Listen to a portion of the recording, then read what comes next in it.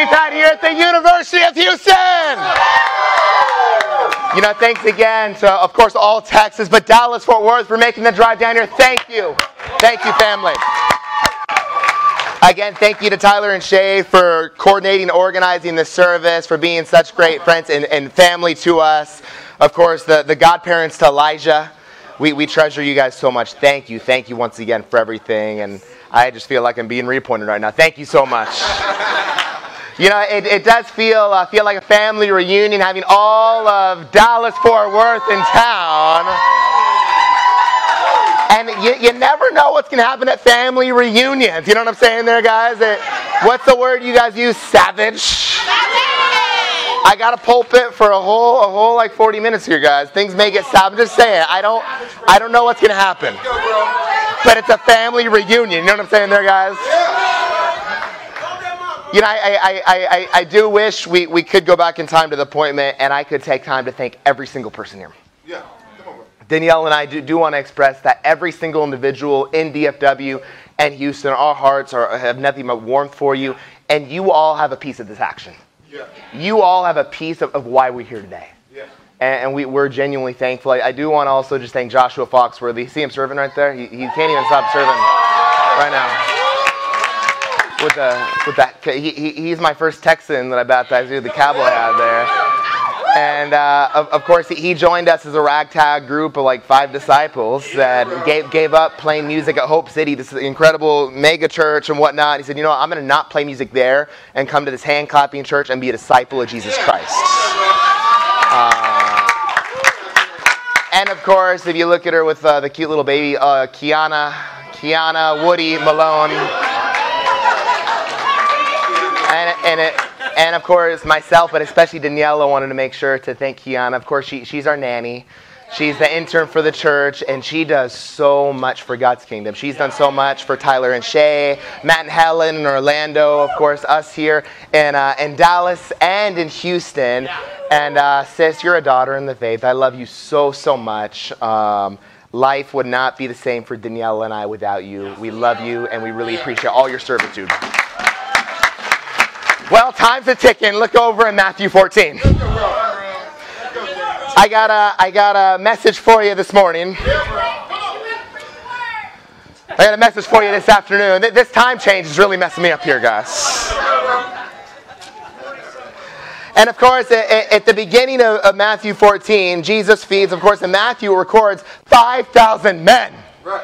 Now, Matthew is known as a family gospel, so it just says men there, but it would have also included women and children. So Jesus fed around 10,000 people there, including women and children there, amen? With just a few pieces of bread and a few fish. And let me tell you, they had an incredible feast, and they were all satisfied. You know, next year we'll get to 10,000 in Texas, amen? But my prayer is this morning, you're just as filled as those 10,000 were. We're going to have a spiritual feast. I don't want you thinking about lunch right now. We got the hangouts planned after. I don't want you thinking about Matt. I see it. You're thinking about don't think about a burger. Don't stop thinking about Jodwin. No, you great control. Stop thinking about lunch, guys. We're about to have a spiritual feast. You too, Paulina. I know it. No, think about lunch, guys. No, think about barbecue. It's time to think about the Bible. Amen? Matthew chapter 14. Let's get filled. Amen? Before I get myself in trouble. The Bible reads, right after Jesus feeds 10,000 people. Immediately, Jesus made the disciples get into a boat and go ahead of him to the other side while he dismissed the crowd. Of course, that's 10,000. After he had dismissed them, he went up on a mountainside by himself to pray. Later that night, he was there alone. But the boat was already a considerable distance from the land, buffeted by the waves because the wind was against it. Shortly before dawn, Jesus went out to them, check this out, walking on the lake. When the disciples saw him walking on the lake, they were terrified. "It's a ghost," they said, and cried in fear. But Jesus immediately said to them, "Take courage, it is I. Don't be afraid." You know, we have an incredible passage here after ultimately the incredible miracle. Could you imagine just seeing a few fish and bread and seeing literally Jesus multiply it to feed 10,000 people? Could you imagine that? But of course, right after the miracle, Jesus looks at his guys, and of course, they were the ushers for that event. Have you ever been a server for over 10,000 people with only 12 men? I want to thank the ushers how much work they're doing right now. But imagine 10,000 people, and you got to pick up all the bread after all of them. He says, okay, I know you've had enough. Let's put them on the boat there. Guys, I'm going to finish up. I'll dismiss the crowd. I'll be the usher right there. He's a great leader. He said, I'll be the usher for the end here. Sends them on their boat, dismisses the crowd. Then look he goes to the mountain to pray. Now, you guys with me here? Yeah. Take a look at this. The mountain would have been positioned in a way where you could overlook all of the lake that they were on.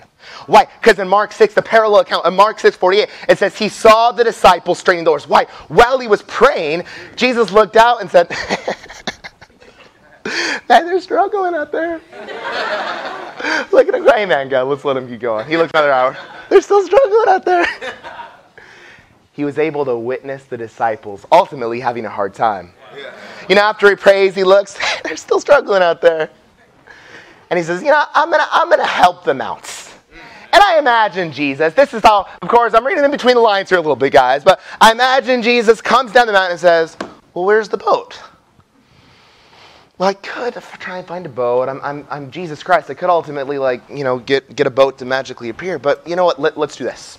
Let's walk on the water. Walk on the water, and that's really going to galvanize our faith. Can you believe that? Jesus Christ, of course, God on earth, physically walked on water. Yeah. I mean, I don't know. Last time I checked, guys, I'm going to be honest. I didn't get my degree from U of H. You know what I'm saying there, guys? Right. I'm not Hugo. I didn't go to UCLA. But last time I checked, it's impossible for a man to walk on water. I don't think you guys get it. He defied gravity. He broke the laws of physics. He stepped on H2O. Yeah. You know, I grew up in Los Angeles, California, and of course out there you have Universal Studios. And you're able to go there and see how a lot of different movies are made. And one of my favorite movies of all time, Bruce Almighty. And you're able to go on one of the trams there and look at how some of the different sets were filmed for the movies. And you see the set for Bruce Almighty there, and it has a big blue screen there to show the sky, and a big miniature lake there that's man-made to make it look like, remember when Bruce was walking in the water? And it showed how they put a layer of plastic glass sort of stuff so he could step on the water and look like he's walking in the lake. See, that's not what Jesus did. He ain't an imposter. See, Bruce Almighty's an imposter. Jesus actually stepped on H2O. But what do we understand from this? God is the God of the impossible.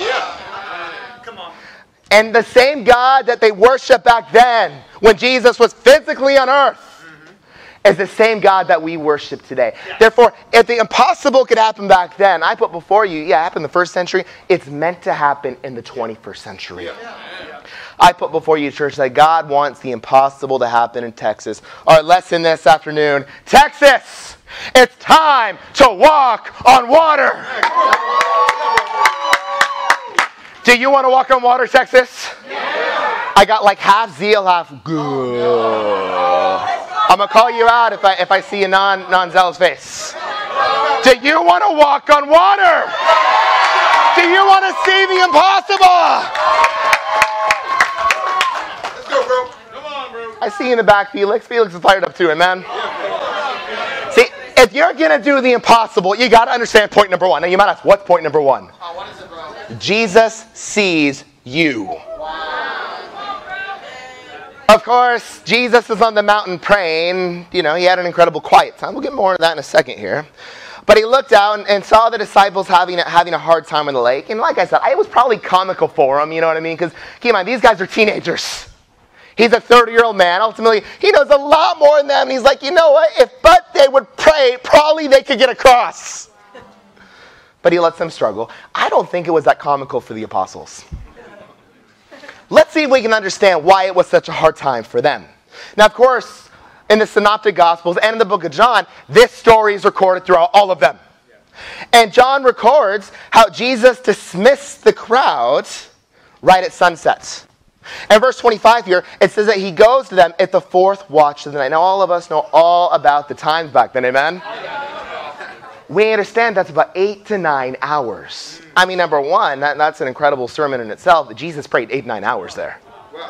I mean, how long was your quiet time there? You know what I'm saying there, guys? Like, Jesus is a standard 8 to 9 hour quiet time. But what's the reverse of that? 8 to 9 hours of struggling in the water. Now, let's really try and get some deep perspective here. I want to feed you guys some meat here, amen? According to John 6, they only went 3.5 miles. Now, I don't know about you. If you put Tyler and I in a boat with Jose, Jay, and you get 12 of us all together, I don't know a lot about boating. But I think we get more than 3 miles in 9 hours. Yeah, for sure, bro. So, we understand the hardship. It says the wind was against them. Right. You ever feel like just everything's against you? They felt like everything was against them. I mean, imagine serving over 10,000 people. You're picking up all this stuff. You're tired. And, you know, following Jesus around wasn't the Jesus at the campfire you're growing up where he's singing a kumbaya, you know what I mean? And he's super chill and peace. Yeah, let's just go hang out. Jesus was radical, revolutionary. If you follow him, you're going to be tired. It's going to push you. It's going to stretch you. It's radical. It's kind of scary. Yeah. Come on, bro. And he serves all these people. And let me tell you, after like that much servitude and that much quote unquote crank, they probably want to nap. So they're on the boat, you know, they're like, all right, guys, let's get across the lake. Why can't, hours later, they just want to get to bed. And they can't even get across the lake. Great lesson here. God allows great challenge before he brings about impossible miracles. Some of you got to write that down. God allows great challenge before he brings impossible miracles. And let's be honest, in the midst of hardship, it's always easy to think so spiritually, right? After all, we're also spiritual. You know what I'm saying, guys? Surely I've never struggled with thinking an unspiritual thought in the midst of hardship. Consider it pure joy, James chapter 1. Oh my gosh, what was James thinking? That's a hard scripture to follow. What's the temptation when hardship comes? Does Jesus see me? Does Jesus even see me struggling right now? Did he leave me? Let's be honest. Can he help me? Does he want to help me? Has he forgotten me? How about this? Am I good enough? I mean, after all, I didn't have the best relationship with my parents. Am I good enough for Jesus? Have I messed up too many times? Maybe he just doesn't want to help me now. Is God punishing me and now he's smiting me because of my sin? What's the truth? Jesus did see them. What's the truth? Jesus allowed them to struggle. Why the struggle? Look over in Isaiah 43. Now, of course, the apostles struggle, we struggle, but even in 750 BC in the time of Isaiah, they needed reassurance from God as well. Let's take a look here. Wow. Let's go, Jason. Come on, bro. I'm giving you a feast here, guys. But I'm going to keep going until you're full, amen? And I'll know you're full by your zeal level. So I'm going to keep my watch on for now, but let's make sure we get full from the Word, amen? Isaiah 43. Let's go, Jason. God says to us, but now this is what the Lord says, amen? He who created you, Jacob. He who formed you, Israel. Do not fear, for I have redeemed you. I have summoned you by name. You are mine. When you pass through the waters, I will be with you. When you pass through the rivers, they will not sweep over you. When you walk through the fire, you will not be burned. The flames will not set you ablaze. For I am the Lord your God, the Holy One of Israel, your Savior. I give Egypt for your ransom, Cush and Seba in your stead, since you are precious and honored in my sight, and because I love you.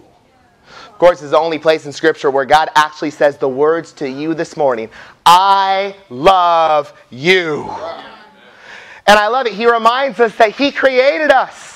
That he knows us, that as sold out disciples of Jesus, he has redeemed us. We've been bought by the blood of the Lamb and freed from slavery of sin. But it gets a little more intense than that. Yeah, we're redeemed. Yeah, we're saved. But what's it say here? It says when you pass through the waters, when you go through the rivers, when you walk. You know, some of us like if I get in some deep waters. If the big tsunami comes into my life. If the fire, no. You signed up to be a disciple. Yeah, bro. Come on, bro. You didn't sign up for milquetoast Christianity. You can find that at the building next door. Yeah, bro. You signed up not for a fancy room with fancy people. You signed up to follow Jesus Christ, and it's not easy. Yeah. Come on, bro. I'm not very pretty, preacher, but I'm going to tell you the truth. Come on, bro. It's not going to, it says, when you walk through the fire. Come on, bro.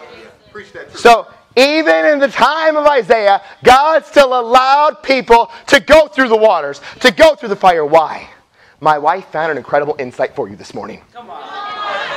Over in 1 Peter chapter 1, of course, Peter compares our faith to gold. And of course, Peter explains how gold is put through fire. Why?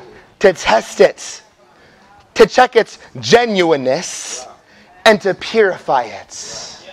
So why does God allow us to go through hot fires in our life? Well, check it out. To test us. To check the genuineness of your faith, to see if you're legitimate. And to purify us as His people. That's hot. Come on. You know, for us, we must understand that we go through the fire. Why? To help our faith be of greater worth than gold. Check it out. This is why Jesus allowed His guys to suffer. Because I believe in you. Yeah, it's hard, guys. But keep pushing. Yeah, it's hard. But I'm watching. Yeah, it's hard. But I'm going to come out to you soon. Don't give up.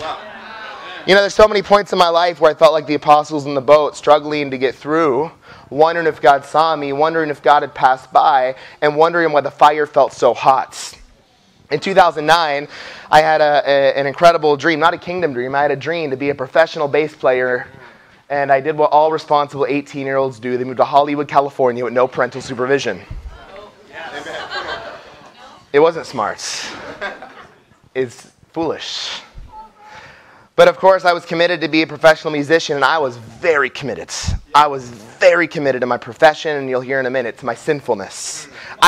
There was a total commitment factor. You want to talk about total commitments. We got a loan for over $20,000 with my dad's signature on it there. I mean, let me tell you, I would practice morning, afternoon, and night till my fingers would bleed. I got tons of help from my parents. All my eggs were in the basket. I was going to be a bass player, not for the Lord, for Jason. I'm going to build up my life. I'm going to build up my dream. I'm going to be so awesome. You know, around the time when I was in music school, my best friend passed away. He died in an impact in a car accident. His name was Joe Neal. I'll never forget just the reality of life setting in and realizing, wow, life is fragile. Wow, things can change quickly. Wow, my life could be taken quickly. During that same time, I found out my dad had a brain aneurysm. Wow, my dad can literally fall at any point. His father, my grandpa, died of brain aneurysm a few months prior to that. Sadly, at that time, questioning life, questioning all these things, questioning my purpose, questioning what's God trying to do here, I made a decision, you know what, let's plunge a little deeper into darkness. And I got into deeper areas of darkness than I thought I would ever go. Waking up in this morning and say, what did I do last night? Come on, bro. I decided to quit my dreams. I decided to move back to Denver, Colorado, and I felt like a failure. I mean, after all, I'm no longer going to be a bass player. What's the point of my life? I've literally built my entire life around this thing. But I failed. So this guy named Colton Rohn, who I knew through my sister, calls me up and studies the Bible with me. Wow. Does some books of knowledge studies. I have a faith in Christ. We go through seeking God, go through some studies. He says, look, there's no church of disciples in Colorado. Right now. Now there's, but there wasn't back then. He says, I want you to move to Riverside, California. Where is that? I don't know. And I want you to come become a disciple of Jesus Christ. I said, no way. I already gave up everything. I already ran that rodeo. You think I'm going to do that again and do that to my parents? You know how that looks? No way. So, of course, I'm learning to ride a motorcycle at the time in Ninja 600s. And I'm in the parking lot my second time, and I'm really cranking it now. You know what I'm saying, guys? I got the little rev thing. I got all the clutch going on. Like, I'm cranking. So I get the helmet on, of course, safety first and whatnot, with my jeans, and I'm cranking it through that part. It's Home Depot. I'm cranking it. And I'm making this tight turn, like, check me out. And then there's, like, this woman and child there, and I say, oh, snap. And I grab the front brakes as tight as I can, but there's sand on the ground. So what happens when you get a turn, a motorcycle, sand, front brakes, and full speed? Boom. Let's just say Colt and I had to talk that night. I will be there soon. I moved to Riverside, California, and after struggling for a month, February 9th, 2011 at 10:10 p.m., Colton, Joey Underhill, and Caesar baptized me into Christ. And I was so inspired as my calling. Now I have a new calling to help people get to heaven. Yeah, I'll never forget at the 2011 GLC, I saw Colton get appointed an evangelist. I said, wow, this is the greatest thing ever. And that's why I wore my gray suit today, because he wore a gray suit when he got appointed.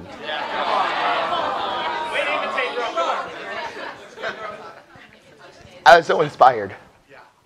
This man, just in his young 20s, gave up so much, recently lost his mom, but said, you know what? Despite all the pain I'm going through, I'm going to preach the gospel for the rest of my life. I'm going to lead thousands to heaven because God has called me. Yes. So, wow. And of course, Colton's understanding of evangelist, I get to help as many people as possible get to heaven. I said, I want to do that. And I had that dream from 9 years ago. I'm going to be an evangelist in the kingdom of God. Now, of course, there's years of perseverance and whatnot, but I called Colton Tinkham the other day, and he reminded me of our beginning together. He said, Jason, before you get appointed this Sunday, do you remember where you came from? He said, you had such difficulty with your mental health that you couldn't even take a shower.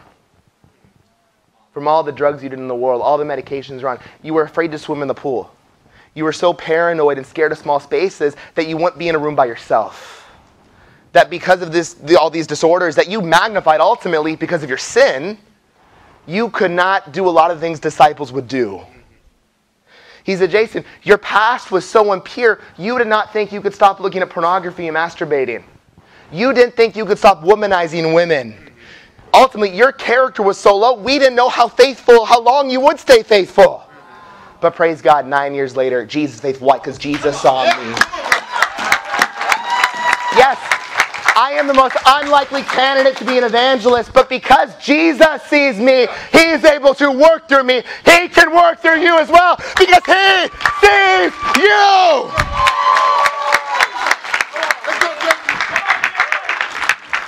I'm so inspired by the ways God has worked here in Houston, and of course, all the growth that we saw last year is truly inspiring. One of the baptisms I was so grateful for was James. And of course, James is a product of Colton's perseverance with me. Isn't that awesome there, guys?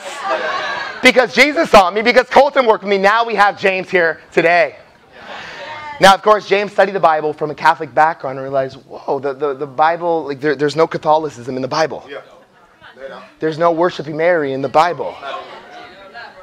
There's no Pope in the Bible. Then there's no praying Jesus in your heart in the Bible. He studies the Bible and says, I got to repent of all my sins. I got to become a biblical disciple. And then at the point of baptism, I'm going to get all my sins forgiven. And let me tell you, he became a disciple last year in April. But as he was out with the oars started feeling very heavy there. And last year, of course, as he felt the oars get heavy, as he felt the challenges, as he felt the pain, he said, you know what, this is too hard. And he allowed different sins and darkness to come into his life that ultimately devastated his faith and really hurt the Holy Spirit within him. Yeah. After his sins and after ultimately he was brought before the church, there was so much guilt in his life. He said, can I do this? He said, no, he made a decision to walk away. He fell away from God. During that time, he will tell you, I always knew I had to come back. I just didn't know how to forgive myself. And of course, through studying the Bible, what's been the theme? James, Jesus is watching you. Yeah. James, Jesus forgive you. In a day, James is getting restored to the kingdom of God.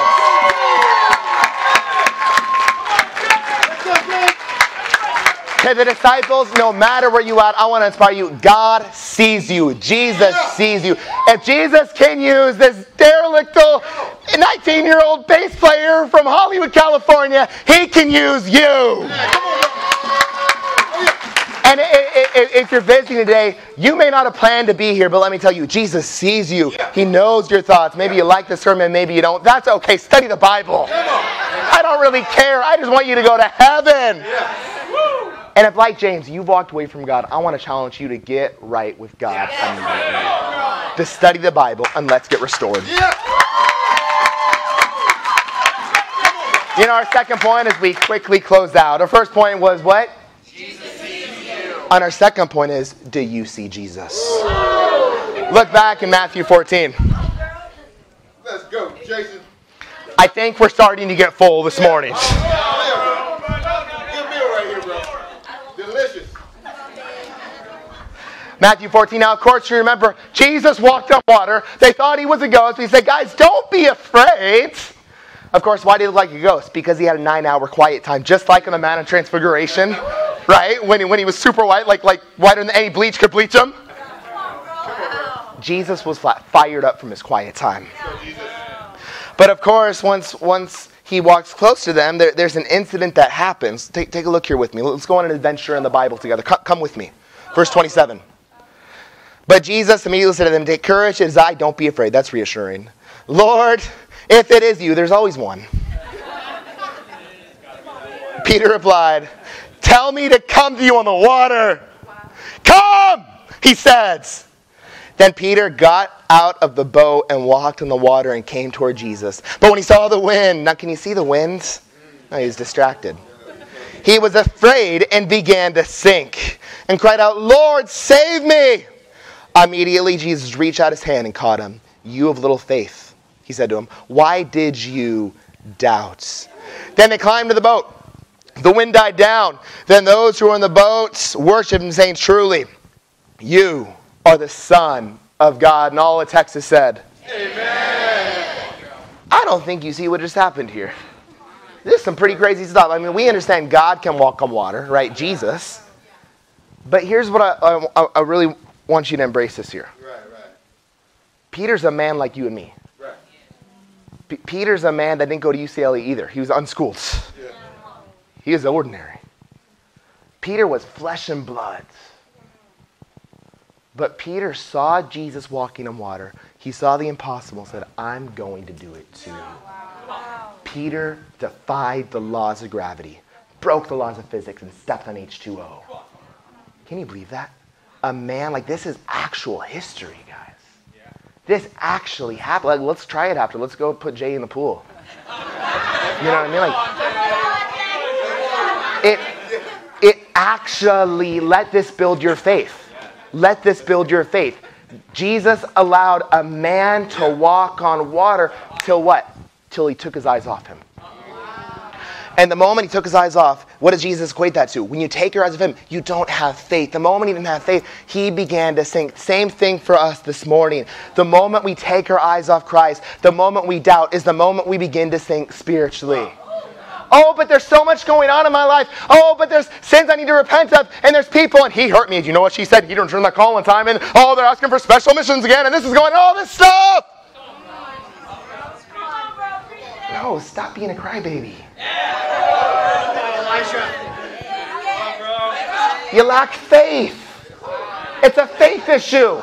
Not a leader issue. Yeah. Not a Bible talk leader issue. Not your bank, not your husband, not your wife. It's your faith. You know, it's important that we understand this concept as ultimately we're in the year of vision. Let's talk about vision here. As the goals, the churches, we have some goals here. Of course, Dallas-Fort Worth has the goal to get to 100 for the Lord this year. I was at their winter workshop. They were fired up for the goal. Are they still fired up for the goal? Yeah. And at our winter workshop, we gave the goal to go to 50 disciples in Houston.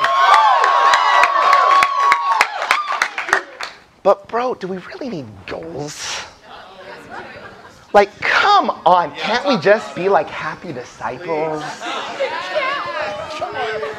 Like, why does the church leader need to be a blue? You know what I'm saying? Like, why can't we just go have some fun? Why can't we just chill? Let's just let the church grow. You're being so legalistic. There's too much structure here, bro. I don't see structure in the Bible. You should read the book of Numbers. Yeah, bro. We'll talk about that in another sermon. Let's talk about reality here. Houston today has 30 disciples once James gets restored. Now, Tyler really pushed me. That's all good disciples, all coaches. He said, bro, you got to do some math. Figure out the percentage of how many people are in Houston, 7 million, and what is the percentage of 30? And I said, so I Googled it this morning how to find it. And I found it. Because Jesus sees me. Yeah. So it's quite interesting. The percentage of 30 to 7 million is 0.00001% of the population. Let's go. That's who we are compared to what God has called us to do. But then I looked at Dallas. They're not 7 million. They're 7,500,000. That's 500 more thousand guys. So that's pretty intense. Yeah. So they have about 70 disciples. So I did that math. And it's quite interesting. It's 0.00001% of your population. That's who we are compared to what God has called us to do. Yeah. Do you think that's God's goal, for us to be 0.00000.1% of the population? I don't think so. What is God's plan? 1 Timothy 2, verse 3 and 4. 1, 2, 3, 4. Those are 4 steps you better remember. He wants all men to be saved and come to a knowledge of the truth. See, no matter how you feel about the goals, I want to persuade you that God wants all men to be saved. Because if people aren't true biblical disciples of Jesus Christ, they will not go to heaven. If someone is not part of the body of Christ, they cannot go to heaven. Yeah, bro. You know, I don't want to ask how you feel about the church goals. How do you feel about God's goal?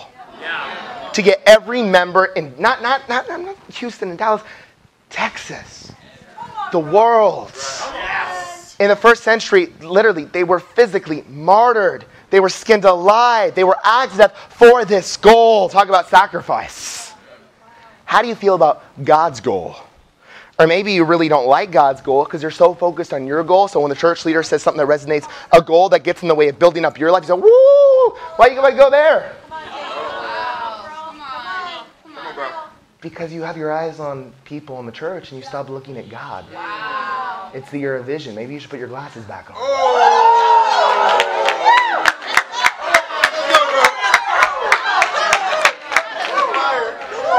For many of us, it's time to get our eyes back on Jesus. When you're not looking at Jesus, you're going to sink. And I really want to challenge you as we begin to close out. Stop obsessing over a goal either way. Maybe you like it, maybe you don't. Don't obsess. It's not about the goal. The goal is not the goal. Amen, Dallas Fort Worth. Amen. Don't obsess over the goal. Obsess over your relationship with Jesus. How do we see Jesus? Well, of course, Jay Jackson had an incredible time preaching our campus devotion on Friday night there. You can clap for him. And he taught us this incredible scripture in John 1, 1 and 2, and then verse 14, how Jesus is God. Isn't that incredible? Of course, Jesus is the Word, and the Word became flesh. So we understand an equation here. The Bible equals Jesus. So by us looking at the Word of God, guess what? We're actually looking at who? You guessed it. Jesus Christ. You know, I want to give you a challenge. Read your Bible every day. Pray every day. Reignite your quiet times. Like, it's the simplest thing. After 9 years as a disciple, now as an evangelist, the most exciting part of my day is not meetings. It's the Word of God. It's having my personal quiet times. Let's renew. Dallas, you had a challenge to read the whole Bible this year. How's it going? Tyler told me last night he's like cranking it. I said, bro, that's inspiring in numbers. You're killing it. Zephaniah? How do you even say that? That's crazy. How's it going, Houston? We gave you the same challenge. Are you reading through the whole Bible this year? And I want to challenge you not just to read the Bible, but believe it. When it says the harvest is plentiful, guess what? When it says you can change, guess what? When it says don't worry, God will provide, that means guess what? You can give your missions and God will still provide for your family. Guess what? You can seek first the kingdom and God will still take care of your family. When the Bible says that God will do immeasurably more, let me tell you, you don't have to worry about your dreams. God will bring them into fruition once He's put you through enough fire. We must have a conviction, Texas, as we close out, that we've already seen the impossible here. We've already seen it. 2016, Dallas Fort Worth, we were having a tough time. Tyler and Shay were, but I think we were having a much, much, much worse time. And Richie and Elizabeth came down and they gave us, guys, just have faith. We said, what do you mean? We do have faith. You guys just got to have faith. And of course, I joined down at the UTA Bible Talk a lot of times, and Richie came in and led it, and we had no visitors for a while. We had 16 visitors, and Richie led it. Tyler and I were like, oh, mommy. Like, we got to drink some of what he's drinking. Then my evangelist, Tyler Shears, the next day he had over 20 visitors at Bible Talk. You know why? Because we put our eyes back on Jesus. Not just Tyler, but then he called me and we called the whole church and we looked at Jesus. And then we saw 17 additions in 17 weeks and we hit special missions during that same time. Houston, we came down here in 2018, let's be honest, and we had a remnant group here. We had a church that was hurting. We had sexual immorality going on in the church. We had drugs going on in the church. We had a lot of sin going on in the church. And guess what? We opened the Bible and said, let's do it God's way. Whoever doesn't, there's the door. Let's do it. And my first year as a church leader, I did a great job. We grew by -%. We're from over 30 to 19. But I just knew it. I said, if we honor God and take care of the sin, God will grow the family. And then in 2019, 19 disciples and 18 baptisms, over 70% growth for the Lord. But today's the day, Texas. Yes, to rejoice for the past, but no longer to say, those were our glory days. But the miracles are but ahead. Today, God is beginning to write history for Texas. Today, He's beginning to write history for Dallas. For Houston, for all of Texas, for the world. Let's evangelize the world. Let's walk on water in this generation. Amen.